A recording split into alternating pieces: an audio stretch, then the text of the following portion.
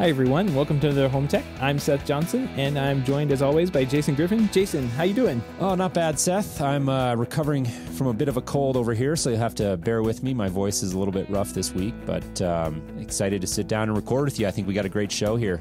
Understand you had taco night at your house. It's taco night. I don't know how... Yeah. I thought taco nights were on Tuesdays. Well, yesterday, I think, was National Taco Day, and I missed it, so it was a makeup night. Better late than never. I had to get another taco. Hey, I never met a taco I didn't like, so I'm a little bit jealous of you. We got some pot roast here tonight, though, so that's pretty good. Well, tomorrow's going to be taco salad day, I'm pretty sure. Plenty of leftovers. Hey, and tomorrow's going to be leftover pot roast. Look, it's amazing how that works, huh? Awesome. Well, hey, we got a really good show. We had Alex Capecelatro on from JoshAI, and I think that this is one of those companies that's just been a really interesting story to watch. It's taken me a little bit of time to understand what they're doing there and formulate an opinion about it, but I know you and I both had a chance to meet with them out at CEDIA. Came away impressed with their vision for the company. I think that they definitely are doing a lot of things that home technology professionals and even end users should be paying close attention to. I think voice control is getting a lot of attention in the home, and these guys are definitely coming at it from a unique angle. So one to watch. Yeah, definitely. And like we talked about before on the show, and we'll talk about tonight, it's more than just a voice controlled system. Like it's a full home automation system that is fine to run standalone, by itself without any help from a larger control system like Control4 or Elan, Crestron, any one of those. So it can kind of hold its own, I think. Yeah, and as the name implies, the AI, the artificial intelligence portion is a big part of that. And so getting commands into it through your voice is just one piece, but really it's about the intelligence and just having a different way to control your home. So really enjoyed our conversation with Alex. Definitely stay tuned for that. As usual, we're going to jump into a few news stories before we get into that. But before we do that, we just want to send a huge thank you, as always, to our patrons, supporters of the show. If you're interested in learning about becoming a patron of Home Tech, you can learn that at HomeTech.fm/support. And that's a way that you can support our show for as little as $1 a month. We've got a lot of people who have signed up to do that. And we just want to give a huge thanks to those who have and encourage other listeners to go check that out. So again, HomeTech.fm/support. Yep. And all the show notes that we'll talk about tonight will be over at HomeTech.fm/131. 131 shows. That's pretty cool. Getting up there. Yeah, definitely. All right. Well, let's jump right in. We got a few news stories here, a lot to cover. Seth, this first one I know was a big one that you pointed out, and sort of record-breaking DDoS attack, I'm told is how you say it. I've always said DDoS. Talk about what that is, Seth. I know I understand a little bit, but I think you have a better understanding. And for our listeners who may not be familiar with that term, clue us in.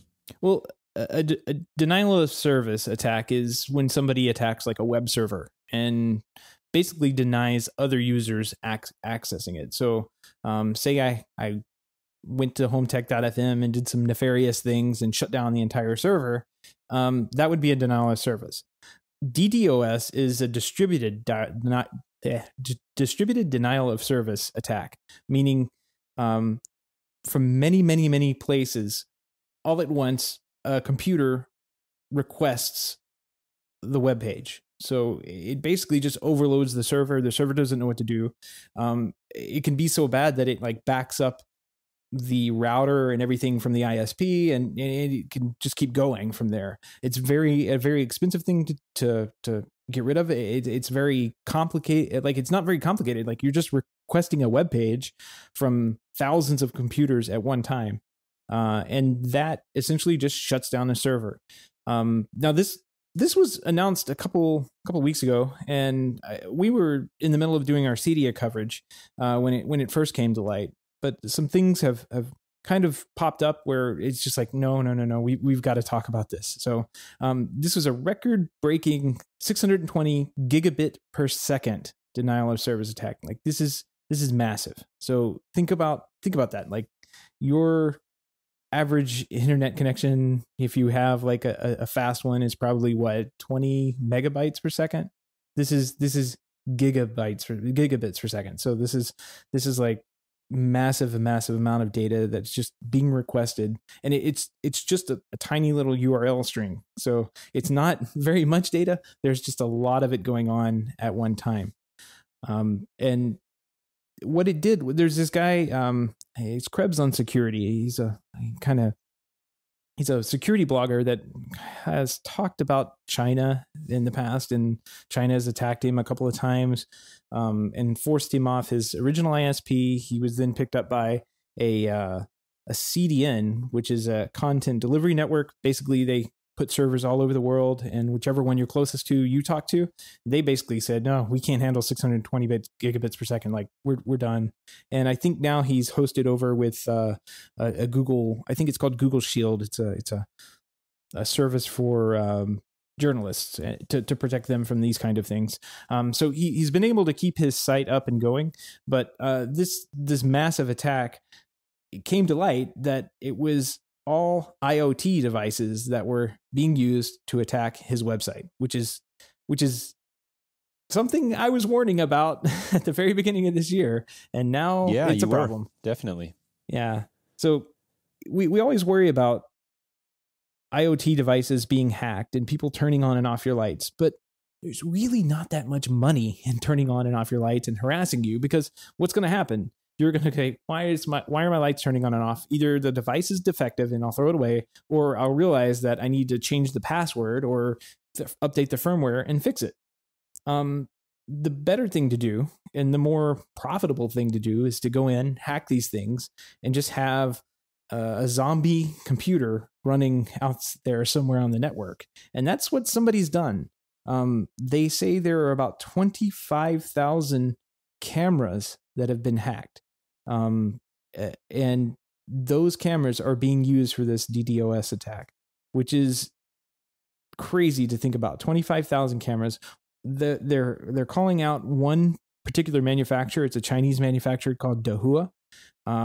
It's a shame, because I know that Dahua is used quite extensively in the CEDIA market, and I think you may know the brand IC Real Time. They use Dahua cameras and DVRs, so they've got a problem. But really, it comes down to the installer having the problem.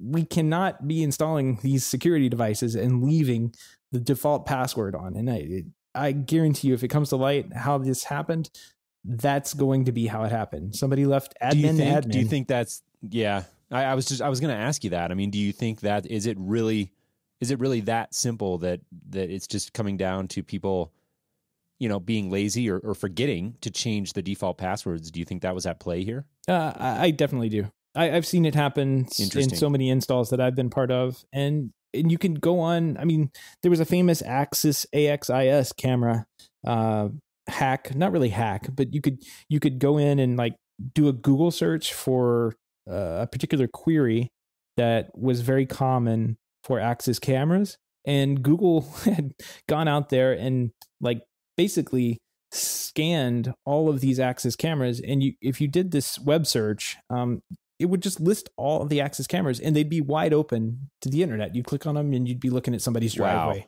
Yeah, and this was years ago.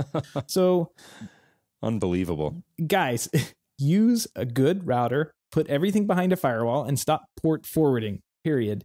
You need to start using DVRs and products that invoke no port forwarding, like just forget port forwarding. That's very bad. And use like a point-to-point solution, either a VPN or a DVR that does point-to-point natively. And if you can't provide that, stop selling DVRs, because this is horrible. This is bad. It's a black eye for our industry for sure. It is, and it hits home. We hear these security stories a lot, and sometimes it comes across as a little bit of like, I don't know, maybe fear sells, and it's just the media sort of talking. But I mean, this hits home. If you're an IC real-time dealer and you aren't changing your default passwords, there's a very good chance that some of the equipment that you deployed was part of this attack, and you bear some responsibility for that. So I think this is definitely a wake-up call to the industry for people to really get adamant about that. I mean, that's got to be part of your standard workflow. And if you're a consumer or end user, that's definitely something to make sure. It's a very valid question if you're working with a home technology professional, to make sure that that's part of their process, that they're going to change all of those default passwords and hold them accountable for that, because it's something that can easily get forgot in the context of a big project when there's a lot of things going on, but it's absolutely vital. Yep. And there wasn't very long ago that,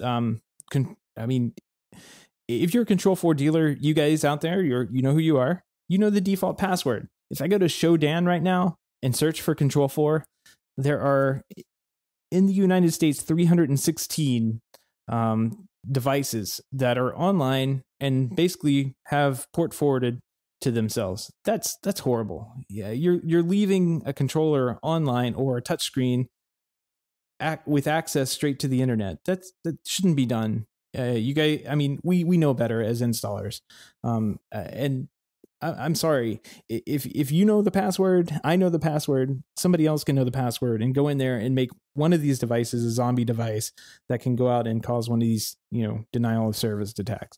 Yeah. I can't tell you how many times when I was more out in the field years ago, doing programming and setting up, really small, basic residential networks, and I would come across, a homeowner who had a modem or router from the ISP that, for whatever reason, we were taking over the network and I needed to get into in order to change some settings. And I would just go do a quick Google search, and I would say default password for, Motorola SB 571 or whatever it was. And like 95% of the time, I would plug those default passwords into their modem or router and it would work.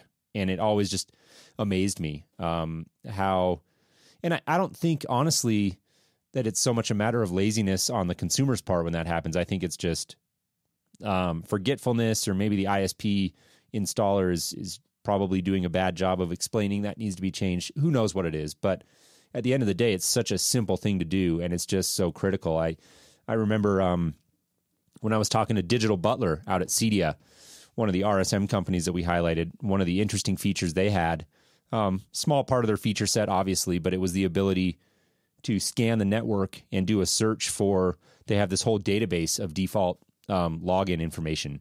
And it would go out and scan your network, and it would give you an alert if there was anything on your network that was using default passwords, which I thought was a pretty cool idea, a neat feature. That's very smart, very smart. I just kind of do want to follow up. I said it was 25,000 cameras. It's actually more than 150,000 cameras. Dahua, a spokesperson, has basically said, we strongly recommend that users upgrade the firmware of all devices and set strong passwords to reduce risks. And Control4... And change your default password. Yep. Control4 for years has said, do not, DMZ a controller. Do not set it out on the network. Do not use port forwarding. They offer a 4-site service that you can use that creates a super strong VPN from the controller to your phone, and they offer that. So use it. Stop doing port forwarding, because that's just a horrible practice. Well, good stuff here, and definitely an important conversation. Let's move on. We've got some more big news here we want to cover, and this is very relevant to our interview, which again is coming up with Alex Capecelatro of JoshAI. Make sure you stay tuned for that. Big announcements from Google this week. They had a big event, mainly highlighted their new Pixel phone, but a significant part of the presentation was devoted to the new Google Home product, which is basically Google's answer to Amazon Echo. And Seth, you did a great job, a great write-up of this on our website, HomeTech.fm. You can click over to the blog there. And Seth, I thought you did a great job of giving the bullet points and the rundown of what this device is all about. We've known it was coming. It was hinted at a while back, but the big news here is that it's now available for pre-order at $129, and it looks like it's going to set to ship just about a month from now on November 4th. Yeah, very exciting. $129 also gets you 6 months of YouTube Red, which is the paid for version of YouTube. Doesn't have ads, all that good stuff. I was pretty excited to see this. What I didn't like about the keynote was they just showed canned demos. They did say that they had them upstairs, so after the keynote, the press could go upstairs and play with them.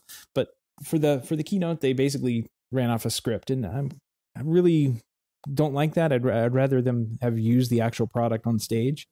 But you think they weren't confident, or do you think it was just worried about the environment, or maybe a little of both? I mean, what do you think? It looked like a big warehouse. I imagine that they were probably worried about the environment. What was funny was every time he said, "Okay, Google," somebody's phone in the audience would go off. Evidently, you couldn't hear that, but every single time he said it, somebody's phone would go off. Funny. You couldn't hear it on the live stream, but some of the reporters were talking about it afterward. What I do like about this, let's touch on two different products that were also introduced that we didn't really know were coming, and then we'll bring those back to Google Home. The first was Google Wi-Fi, and this is another mesh Wi-Fi networked system. So kind of think about Eero, Luma, Ubiquiti's Amplify, those types of systems where you buy 1, 2, 3 different access points depending on the size of your home, and they all kind of mesh together. Google is coming in pretty strong here with a really good solution for $199 for one a single pack, or $299 for 3, which I think was about $100 less than some of those other competitors. I thought that was pretty cool. Yeah, pretty competitive price point. If I had just a little bit more free time, I would have come up with a new Wi-Fi system sound effect by now. I'm slacking on that. Yeah, it's crazy how many of these we've seen pop up. It's a lot. Yeah, and these set up with the same Google same app. I think that the OnHub used, and if you had an OnHub, you could buy 1 or 2 of these things, and they would mesh together too. So it's kind of from that same team. It feels like they want to have a solid foundation in the home, and this is how Google is saying and suggesting that people do it. I think it's a pretty good idea. And if anybody knows about networking, it's probably Google. They seem to have a pretty good offering here, and I would definitely look at it if I was in the market for something like this, especially for the price point. It's pretty good. Yeah, definitely. I think it's been one of the surprise stories of the year. We've joked about it, but this has been like the year of Wi-Fi. We've seen so many of these new Wi-Fi systems come out. This mesh Wi-Fi. I think clearly there's a market there in terms of, these manufacturers are seeing more and more connected devices become available for the home, and obviously all that stuff has got to live on the network. And so everybody's it's a little bit of a land grab right now. And I think Google clearly has a pretty good looking lineup here, and they'll be a serious contender for a lot of reasons that are pretty obvious. So I know the product that you wanted to get to, and I was excited to see, is this new Chromecast Ultra, I believe is what they're calling it. So 4K. Yeah, 4K with HDR. And what I thought was killer about it is that it has an Ethernet port built into the little power dongle that comes off the back of it. The device is so small, it really just has enough room for its components, this little USB power Ethernet cable plug, and then an HDMI cable coming off the other side. The price point on this is just staggering to think about. It's $69 for a 4K HDR player. Now there comes we talked about this a little bit at Cedia, but if you're getting all of your 4K content from a $69 device, it's really going to be hard to start justifying some of these video distribution products in the future. And I really think that we kind of need to wake up and see what these devices are doing and how they will affect our business, not, in the next 6 months, but maybe 2 years down the road. I mean, video distribution for integrators is a very, very large part of their business, I would say. The bigger jobs you have, they're going to have video distribution. But I think these little devices are going to start serving people in ways that we're not imagining right now. You think about plugging one of these things in to a receiver.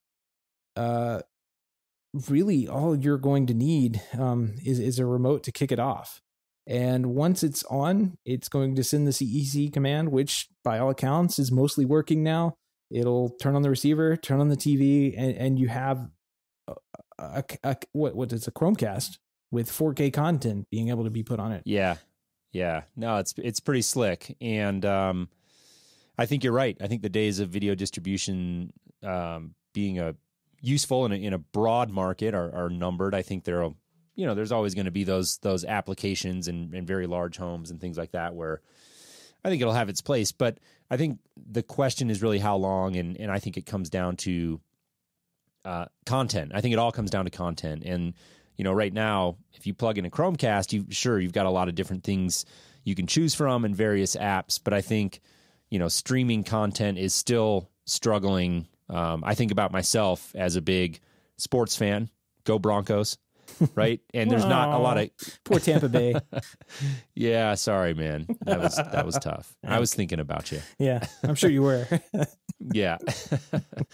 But in any event, I think that it's getting better. I know there are ways to stream football games now and whatever, but it's not easy to the point where an everyday consumer is necessarily going to be savvy enough to figure that out. So I think that just the set-top cable box and having a few of those to pipe around the house, that may stick around for a while. But I agree. I mean, this sort of device is a game changer. When you talk about things like Chromecast being able to do 4K, you tuck it behind the TV, you plug it in, $69. You put one of these on every TV in the house, and voila, you've got an amazingly powerful video streaming solution for a minuscule amount of money. So I agree with you wholeheartedly. Whether you're a consumer or home technology professional, thinking about how you're going to handle video in maybe a home you're building or doing a remodel or whatever, yeah, you've got to account for this stuff. It is, it's here, it's real.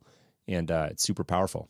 Yep. Yeah, this is, to use another sports analogy, the puck is definitely heading that direction. And if we're skating a different way, we're not going to meet up with that puck, period. Like we've got to start looking at where this technology, these apps, like you said with football, that's gotten a lot better. MLB has been streaming for a number of years. I mean, it's HBO Now, HBO Go. Those are doing very well too. So, it's only a matter of time before Comcast, Time Warner start just putting apps right on the Chromecast. They have their apps. Yeah. And you're just going to get your content right from those. Yeah. And I think that's where it's got to get more of the mainstream adoption to the point where it will really take over as, input zero, which we've talked about before, and being the primary input that people are watching, which right now, by and large, is your cable or satellite provider. It just takes a little bit too much effort right now to go out and say, okay, make sure I'll sign up for my MLB app to watch my baseball games, and then I've got my NFL streaming account over here, and then I've got HBO Go here. And for guys like you and me and people in our audience, that's not a big deal at all. But for the vast majority of the population, it's just too much work, and you got to keep track of where all this stuff is. And most people are just busy. They come home from work and they just want to grab a remote and hit a button and watch the football game. Well, so this goes one step further, because what Google showed was that the Chromecast will integrate with Google Home. So you come in, you say, okay, Google, show me Stranger Things on Netflix, I think is the example that they gave. And you're watching Stranger Things. It's not a leap to say, it's just a couple of lines of programming to say, Google, show me CBS channel 12 and have it show up on your TV. That's going to happen, and it's going to happen sooner than we realize. Google, put on the Broncos game. Exactly. Right. And I think that's a great point, because when it does get there, and we're close, I agree. From a technological perspective, I think we're pretty there. Close. It's just, yeah. I guess to a certain extent, yeah. I have, again, to me, it comes down to what's available on what app, and that's where I would still have to dive in and really look at it and say, okay, what apps are available here on this device, and how does that work, and all that. So I agree with you from a technical perspective. Yes, we're probably there, but I do also think it still takes a little bit of digging to figure that all out. Oh, we're basically waiting on content providers to catch up, right? We're waiting on Time Warner to ship an app that Google Home can integrate with. And that takes the integration away from us, but it's going to put the integration on Google and Time Warner, which both have a pretty decent financial reason to make it work. So, right. Well, and that was a big part of what Google talked about in terms of making this a platform for development, and, having people like Netflix or Comcast basically be able to develop to the platform and tie into, I think, what they're calling direct actions or whatever it is. So it's a direct action. I say to Google, hey, Google, turn on the Broncos game. And it's smart enough to know that the Broncos game is available on the Time Warner app on CBS, and it just does it. And I don't have to think about it. And that's a pretty powerful proposition. And we're pretty darn close to being able to make that a reality. Yep. And we're unfortunately seeing in kind of a side effect of this is that it was reported, and I really haven't been able to track down if this is true or not, but it was pretty well reported that Google was saying to the manufacturers, "Hey, we want you on board with the Chromecast stuff, and if you're going to be on board with Chromecast, you're going to support Google Home, and we're going to cut you off, and you won't be able to integrate with Amazon Echo." I'm really hoping that's not the case. I'm really hoping that manufacturers will be able to integrate with whatever they want to integrate with, and be able to do it well. But according to, rumors and that kind of thing, is Google is kind of strong arming and saying, hey, if you're a casting device, if you could use Chromecast, hey, we want you to work with Google Home and nothing else. And kind of sucks to see these walls going up around the gardens, but I guess it's almost inevitable that somebody was going to try that. I just hope it's not Google. I'm with you, though. I really, really hope that's not true. Yeah. Having a hard time telling just by reading the stories. It's hard on the internet, and you're reading, things that sound true, but who knows? And so at this point, I would consider that speculation. But yeah. I wouldn't put it past Google to do that, to kind of strong arm and use some muscle there to try to corner the market a little bit. Yeah, and get the product off the ground a little bit. I mean, there's some very compelling things about Google Home. Like it's launching with Nest integration, of course, Smart Things, Philips Hue, and If This Then That right out of the box. And they're talking about more integrations with other services down the road. So right. And didn't that seem that struck me as a little funny to see Nest on that list, because like they're kind of the same company. And so anyways, kind of a side note, but what was Google even stranger during the keynote, they said, we teamed up with Nest or something like that. It was very awkward. Yeah. Like you would think, I thought that was, I found that, but you got to think, I found that strange as well. You got to think this comes from like the Chromecast team.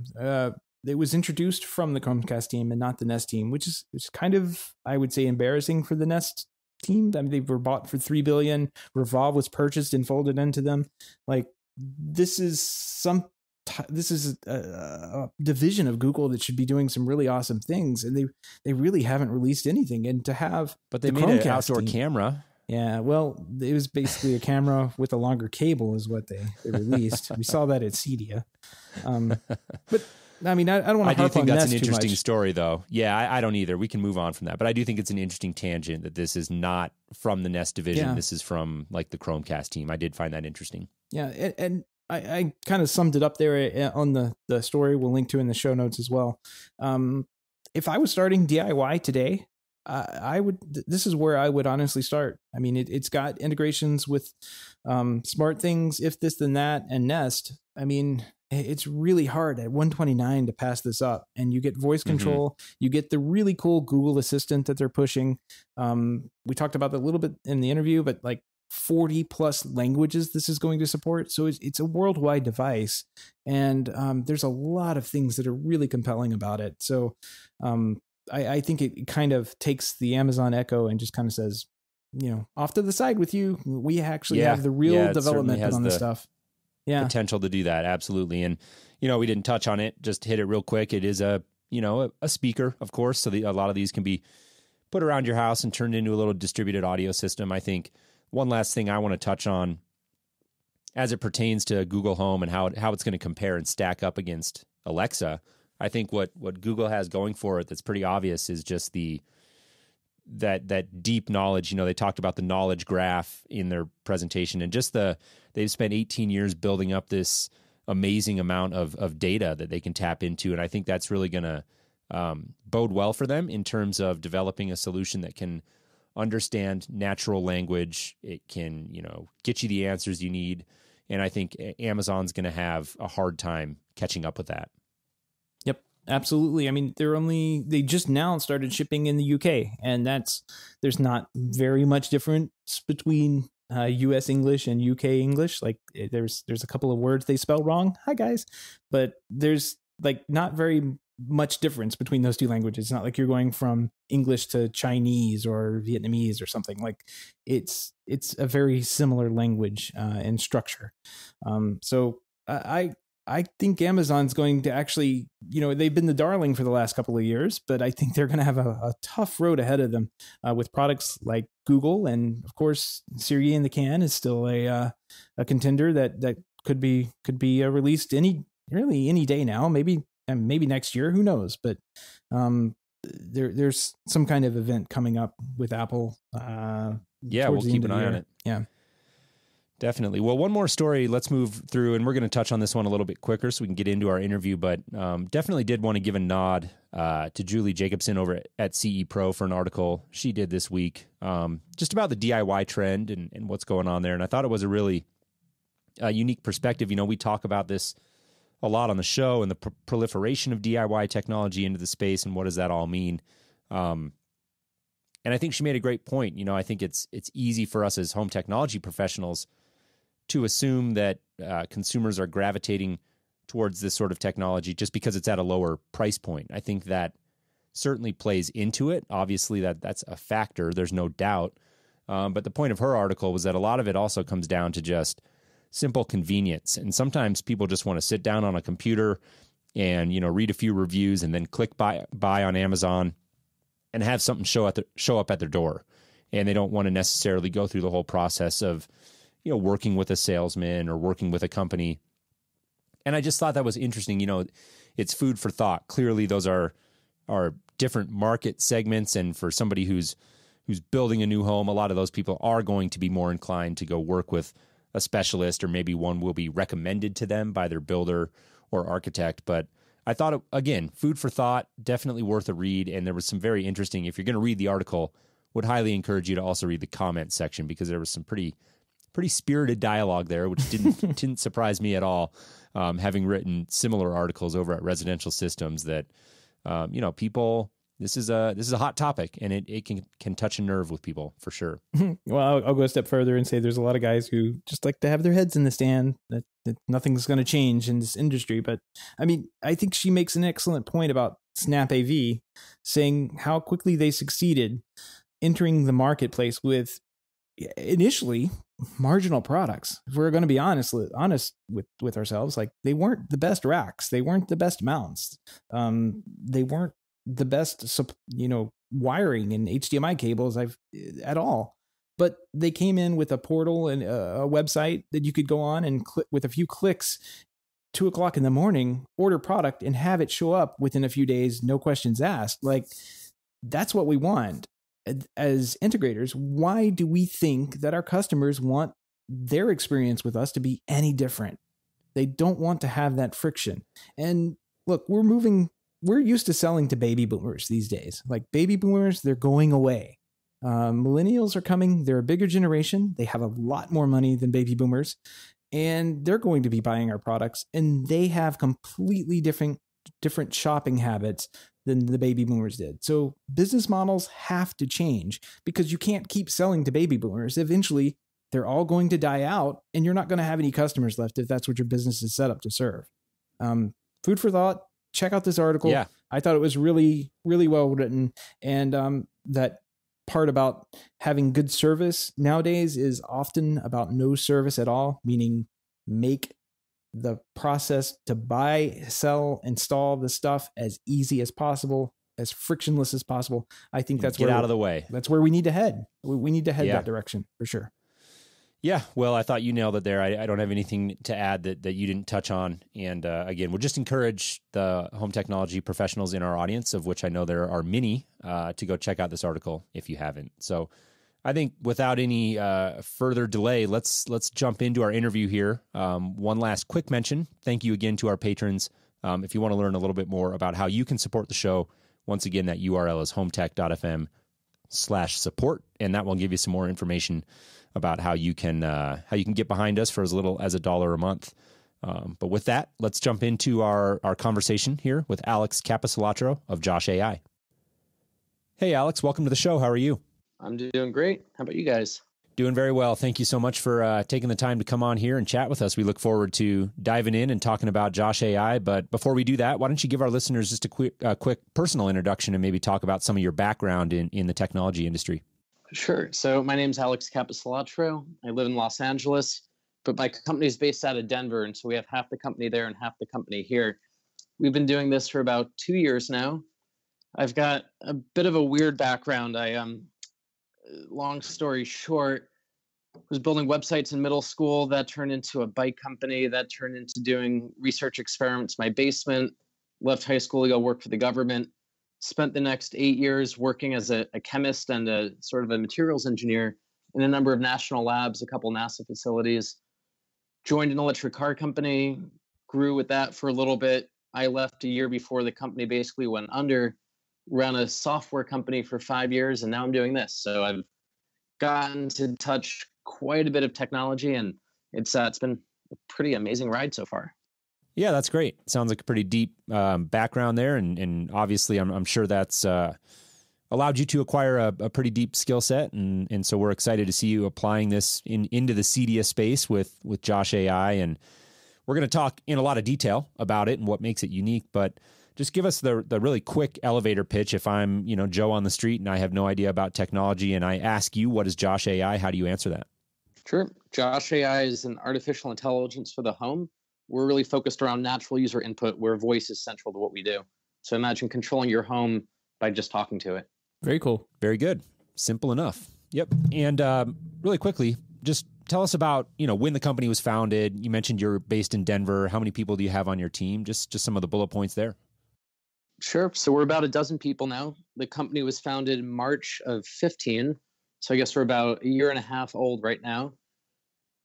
Tim, my co-founder and CTO, is Denver-based. I'm LA-based. And so when we started the company, we just hired, our first employee was in Denver, second was in LA, and we just kind of gone back and forth. So we've got a pretty equal grounding in both places. Very cool. I had the pleasure of meeting both you and Tim at the show this year. And tell us about what the problems you were trying to solve with JoshAI were. Like what specifically did you identify with the existing products that are out there that said, hey, you know what, I can do that better? Sure. So there are a couple of things. And one of the things that's really interesting to bring up is Tim and I, in many ways, have a shared vision, but different motivations, I guess, to what brought us to this. In Tim's particular case, he's a big sci-fi geek, and he's been programming AI-related software since high school, and he's now 62. So he's been at it for quite a while. For him, the idea of a Jarvis or Star Trek type, voice control system that you can command from was sort of the childhood goal, right? The idea of being able to just talk to your computer and have everything around you function and react accordingly. And for him, it was kind of that. It was that sci-fi type idea of you often hear these quotes, we dreamed of flying cars, and where are they? Well, Tim's perspective was let's actually bring some of this futuristic sci-fi to life, and now was kind of a time where all the technology was together. On my side, it was a little different.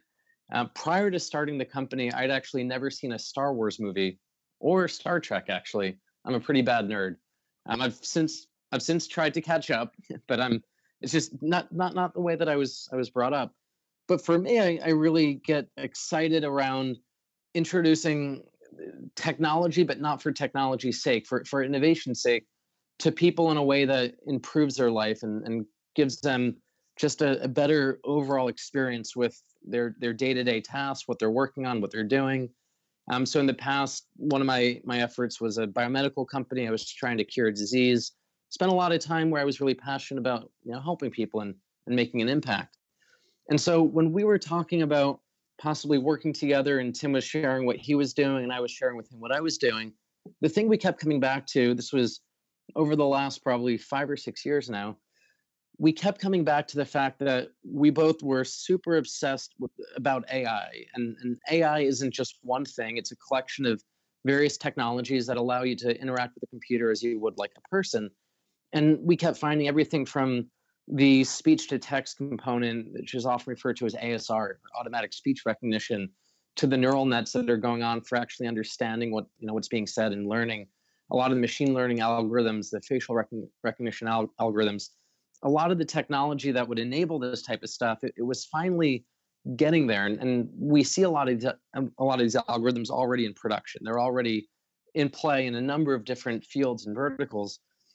But while we were having these just geeky conversations about our passion and what we're working on, we were both reflecting on our struggles with building homes.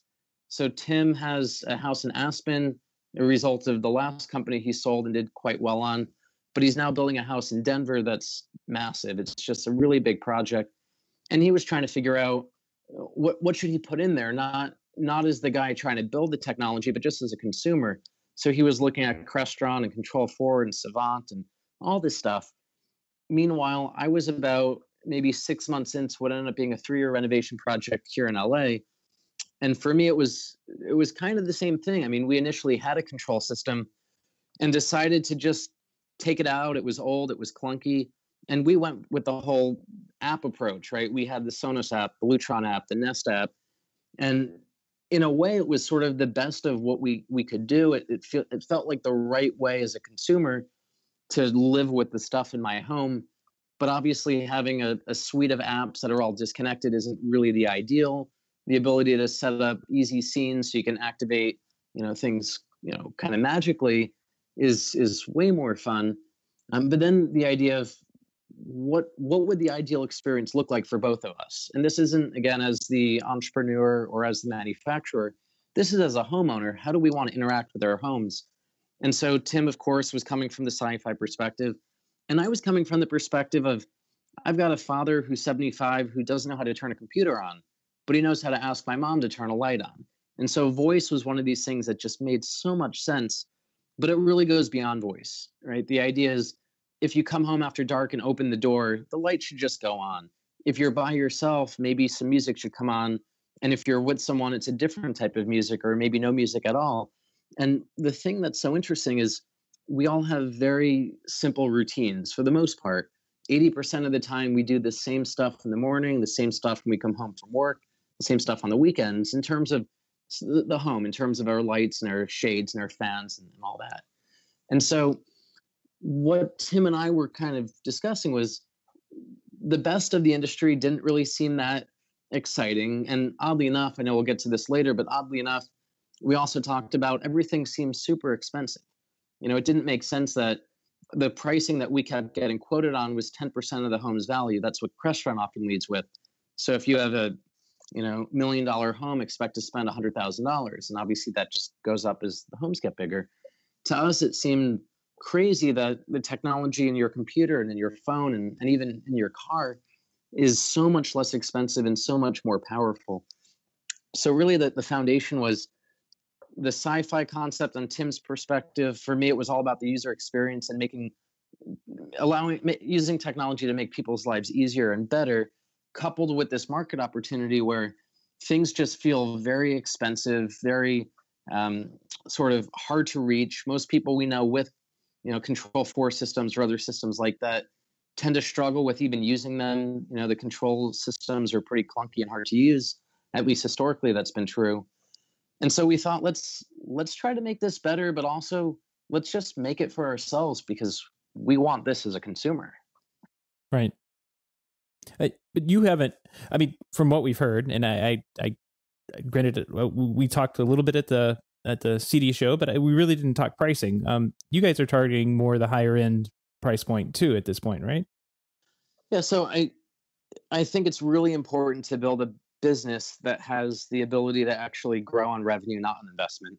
The whole Silicon Valley of raise a bunch of money, have no revenue is a little crazy. I've done it. I don't really want to do it again. And when you look at Google Home that just announced for $130 and the Echo Dot for $50, they're losing money on the hardware, hands down. There's no way they're selling those for a profit. And so what we rationed was there are always going to be these gigantic homes that basically will spend whatever it costs to have the ideal experience. It's not really about budget. And those homes are few and far between, but there are enough of them out there to get started. And if we start at that high end and basically develop for those big complicated homes, over time, the thought is we'll come down market. It's always going to be easier to function in a 2,500 square foot home if you can function in a 25,000 square foot home from a software perspective. And the idea is that at a high price point, you can have a small number of customers basically cash flow the business. So you're not just burning on investment funds, but you're actually building a profitable business. And so Tesla is kind of the model that has been most vocal about this. They call it the Elon's master plan. which was a small number of units of the Roadster at well over 120K, funded the development of the Model S, which was a little bit less expensive, a little bit higher in volume. And that ultimately is funding the development of the Model 3, which is the mass market, low cost, high volume. We're kind of taking the same approach, the idea of getting in a small number of homes, being very service oriented so we can guarantee these consumers have the best experience possible. But in doing it that way, we can be profitable quickly and allow us to basically develop downstream over time. Yep, that makes sense completely. You can see that working for them with the Tesla, and I can see it working for you guys, especially in the markets that you're targeting. Those homeowners have traditionally been willing and I would say like early adopters, right? Like we're still in that phase. We haven't really come full circle or fully into the mass adoption of this product or any home automation products, really. It's still kind of in the early adoption phase. So I think it's a little bit easier to get into people's hands who want, like you said, want the best experience and want something to use that just works, no matter the price. The other thing really quick about that, which is interesting to note, if you look at the average, let's say $5 million home today, obviously the average home's not $5 million, but in terms of these big mansions, these big homes, the average $5 million home is going to have connected lighting, whole home distributed audio and video, the garage doors, the sprinklers, everything's basically going to be networked. And that's just the way it is, right? If you're spending $10 million on a home, you're going to put in the money to get everything automated and controlled from an app. And so we find that there's a very small percentage of big, expensive homes that don't already have products that we can integrate with. But if you come down market today, if you look at the average $500,000 home, it probably doesn't have connected lighting, full home distributed audio and video, a lot of the products that we want to work with. And that's today. We think that's rapidly changing the pace of the lower cost IoT devices that are competing with the higher end products, the big boys. It's staggering how fast these are coming out, but it's not there today. And it certainly wasn't there when we started the company. So the idea, besides just starting at the high end and working down, is as a software company, as a control company, we want to go into the homes that have devices that we can actually work with. And today that's definitely at the high end. And we imagine that whole trend is moving down.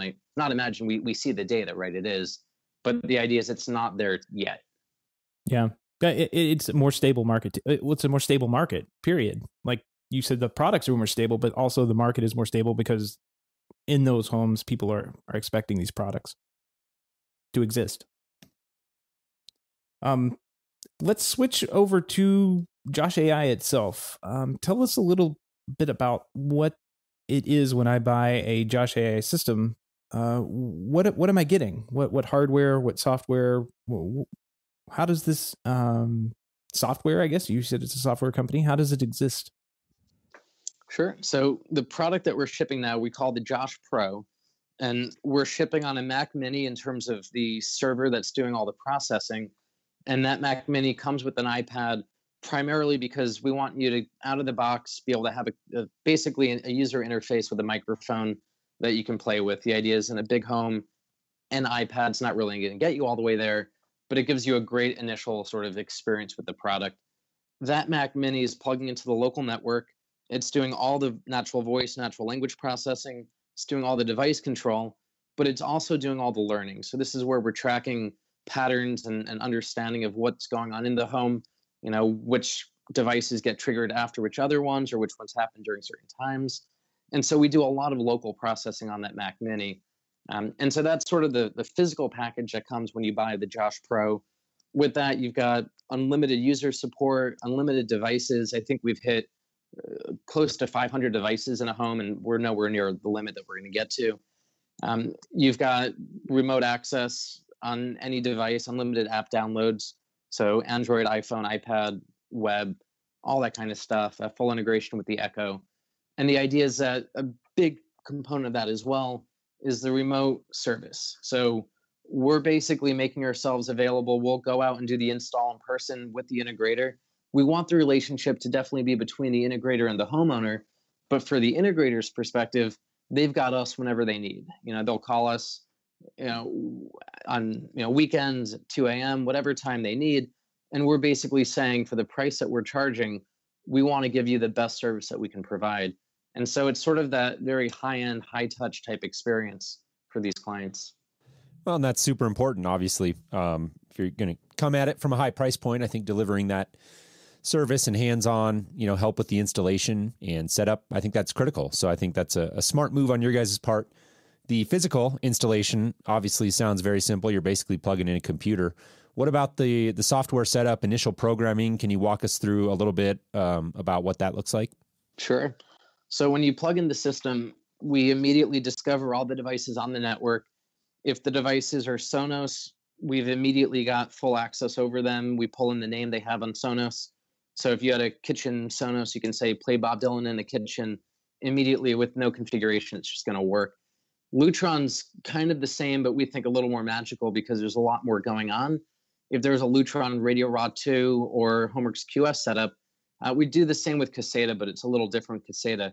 But for Raw 2 and HomeWorks QS, we immediately basically discover the XML file that exists for Lutron, download that, use that to create the rooms based on what Lutron had programmed, put the devices in those rooms, and that's all automatic. So within seconds, you can say, turn on the lights in the kitchen and close the blinds in the living room. And if you had those Lutron devices, that would just work. There are some devices like Nest that need to be authorized, or security cameras that might be behind a username password. And so we've got a very easy web portal that allows you to authorize the devices. Sometimes you want to drag and drop devices into different rooms. For example, my Lutron setup at home had the kitchen separate from sort of one side of the kitchen. We call the kitchen south living wing. And it's just a big kitchen, but when you say turn off lights in the kitchen, you want it to all go off together. So one thing I did was I just combined those two rooms really quickly in the interface. There's no programming there to do it. It's all just drag and drop type of stuff. But that's sort of what's going on. And then whenever you add devices, for the most part, it auto gets discovered because we're constantly pinging and checking on what's happening on the network. But there are some devices that you just do a quick discovery process for if needed, which is why it still does make sense for the integrator to do quite a bit of this. We then push out updates.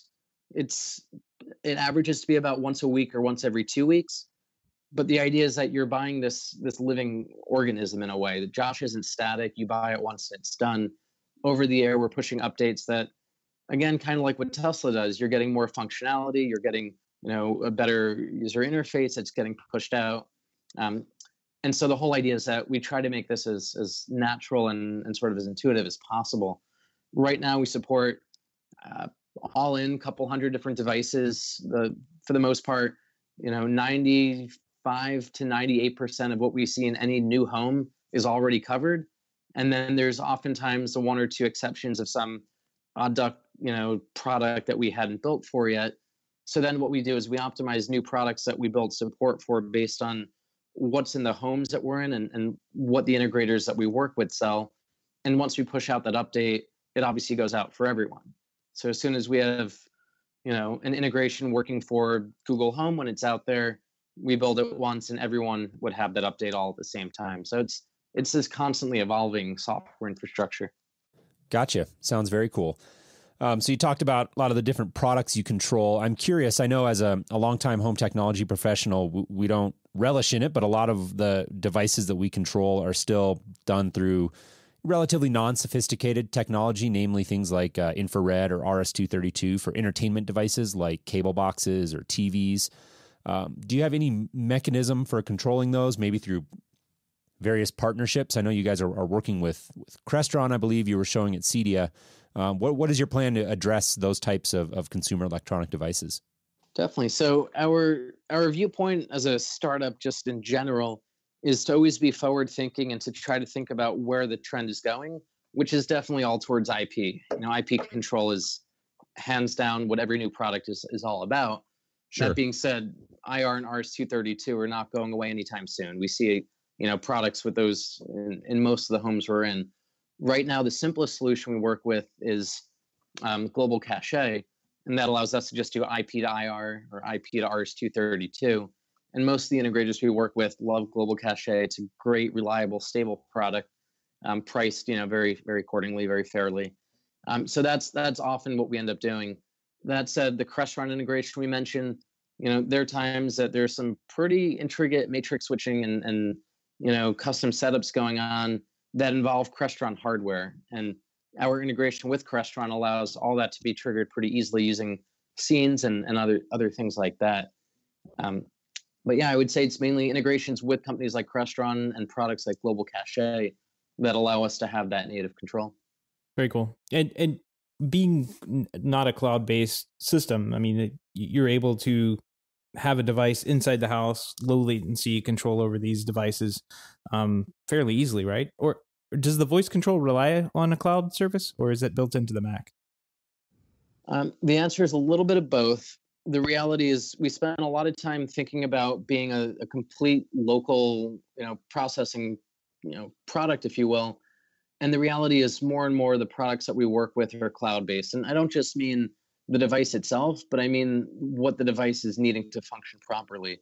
So for example, Sonos isn't necessarily cloud-based, but all the streaming services are.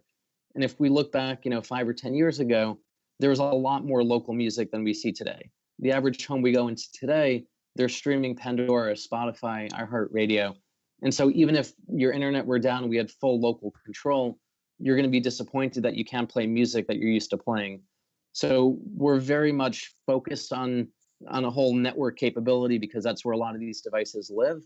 And as a result, we have a whole cloud infrastructure, which is what enables the remote access. When I'm not at home, the way that I'm able to get into my Josh server at home is routing through the cloud. And so it's really kind of tightly wound between what's in the cloud and what's local. And there's also a lot of redundancy back and forth. Very cool. Very cool. I know we spoke a little bit at CD about the Crestron partnership, and I just kind of want to loop back and touch on that a little bit. Do you see Josh being a supplement to Crestron systems, or a replacement, or maybe down the road is it a replacement? Yeah, so we have a number of projects today where people are, by people I mean the integrator with their customer, are talking about the options, and the options can be Crestron or maybe a Control4 system or a Josh system or Crestron with Josh. And at this point in time, what we find is there are certain integrators who want to put in Crestron into all their homes. They know it really well. They love Crestron hardware.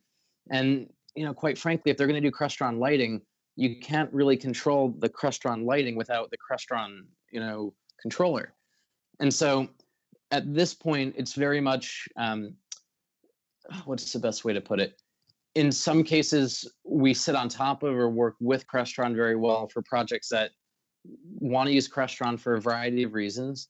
In other cases, people choose to use Josh instead of Crestron. And it really just depends on the particular installment, what's going into the home. Very cool. That makes sense. I mean, I can tell you as an integrator, like there are only so many products I'm very comfortable with working with, and even those can kind of like fall off the table sometimes. But I can understand that comfort level as an integrator in their business, having using one of their mainline products and then being able to put JoshAI over the top, and then as you guys move forward, you may be able to integrate. Well, I know with Crestron, like you said, you have to have that processor, just like Lutron. You have to have the processor in place to control the lights. It makes sense to have the products that I feel comfortable putting in, and then supplement the interface that I want the clients to experience those products on top. So I think that's a pretty cool idea and a pretty good plan that you guys put together on that. Let's move a little bit down market and talk a little bit about Google Home and some of the more interesting announcements that have happened this week. You mentioned at the very beginning that Google Home was introduced at the $130 price point. What do you think about that? It's a very interesting product. First off, I'm super excited that they launched this. I mean, when they first announced it, was it like 3 to 6 months ago? It seemed very promising, but it also, like a lot of Google products, seemed like it might not actually happen because they've been known to talk about a number of efforts and projects that don't really come together.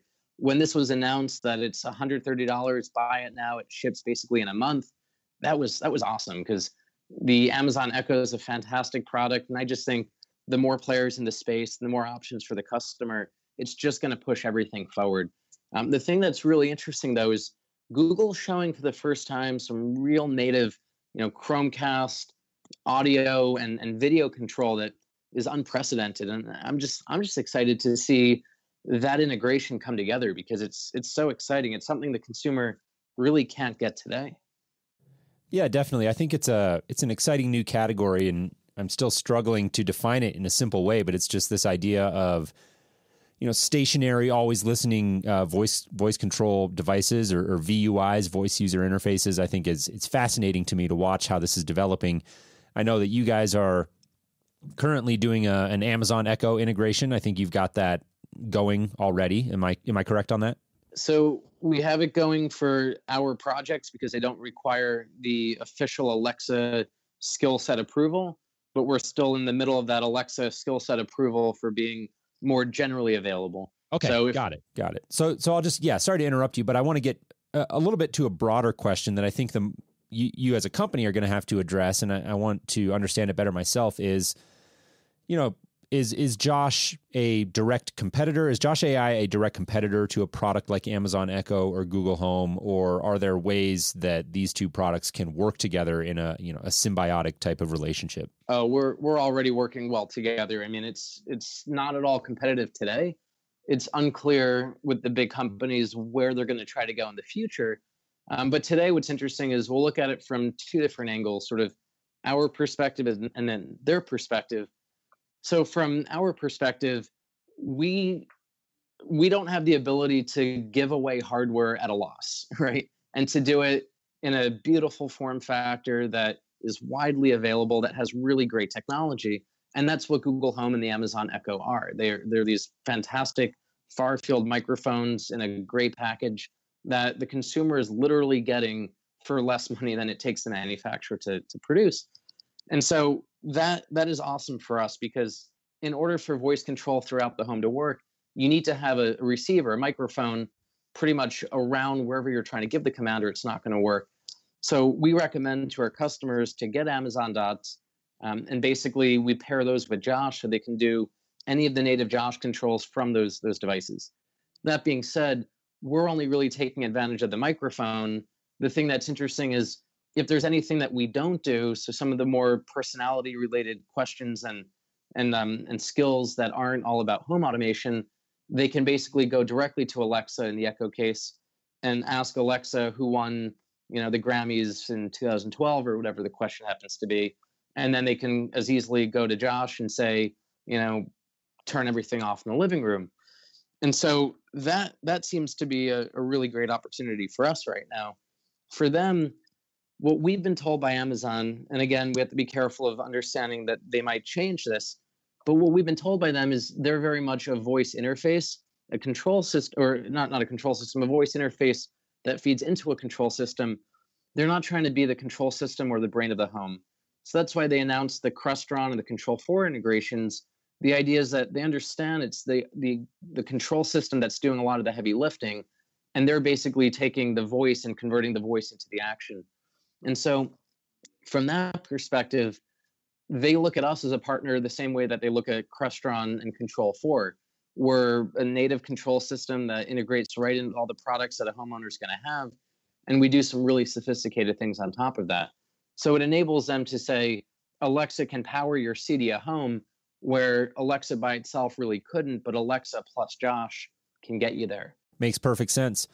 So you alluded to it, doing some very sophisticated things on top of that, with Echo is just basically feeding you the input and then you're able to go and run with it. And I know that that's really one of the differentiators for JoshAI is the level of sophistication and natural language processing. And I don't know that we've really done a good job of hitting on that in this conversation. So I want to make sure that we do talk about that ability to handle multiple commands and the ability for JoshAI to really understand a more natural language than maybe a device like Amazon Echo could. Sure. So I think we just need a very quick primer on how voice works. And the fact is, not all voice systems are the same. We've had voice control going back decades now, and the Savant remotes had it for at least since the last CDA. And Crestron's had some basic voice control for I think about 10 years now. The problem is those are very hard-coded command line systems. They basically say, if the user says this exact phrase, it's going to do this exact thing. It's basically running a macro.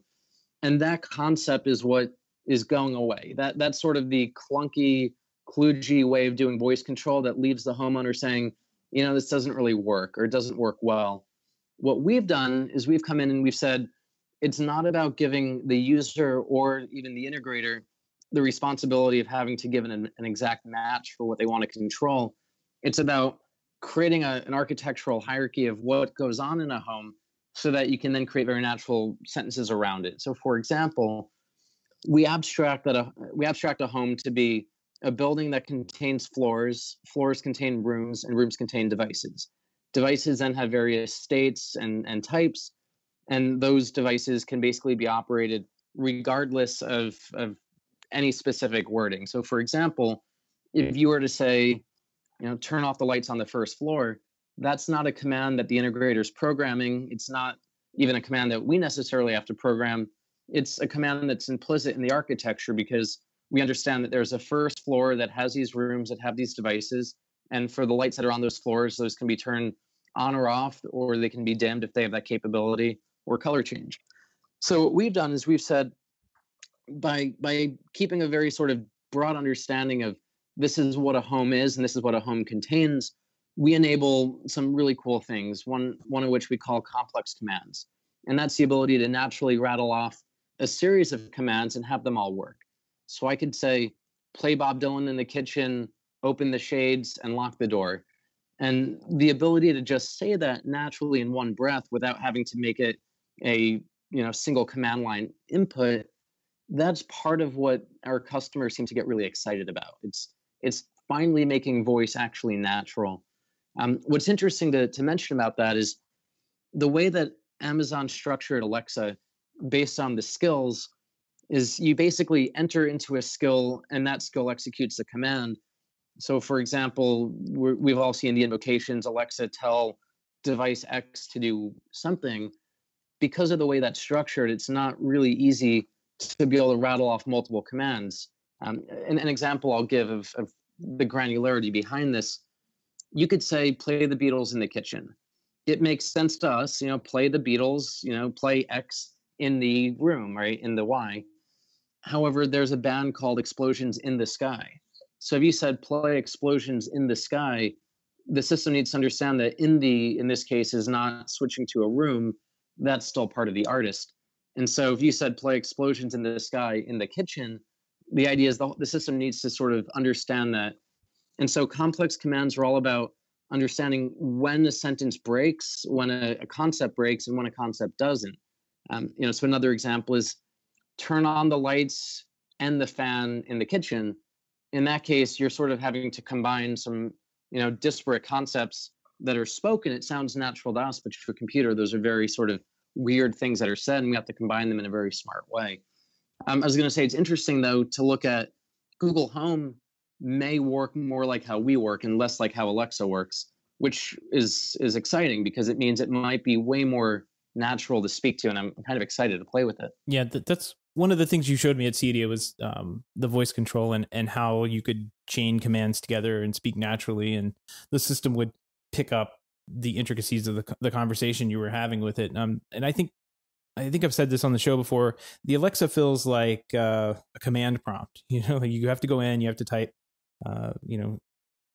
ls dash la. You have to put the exact things in, and when you hit enter, it'll work. But if you say any one of those things kind of off, it's probably not going to work or fall flat on its face or say, I don't know. Same thing can happen with Siri from time to time. But I really liked what you guys had at the show, because it was like very conversational speech. Turn on the lights in the bedroom and the bathroom, and it goes ahead and does it. It's pretty cool. How did the CEDIA show go for you? How the channel there and dealers coming to the booth receive the new product? CEDIA was such an awesome experience. It was a complete exhaustive weekend, though. We came out of CEDIA basically with no downtime, no time to eat, no time to go to the bathroom, just ready to collapse, but in a good way. Like, the interest was pretty great. The things that we took away, though, that were interesting was, one, and I think you guys have spoken about this on the show, leading with voice as sort of how we market Josh is probably not the most appropriate way because we do so much more. And so we've begun to change our pitch a little bit to make sure that what we do is better represented. The other thing is we met so many international integrators, and voice control is really tricky when you start getting beyond just the US. We have a few interesting things in development for it, but it sort of lit a fire that we need to be moving faster at developing multiple languages and more international support because of how relevant that is in the CEDIA community.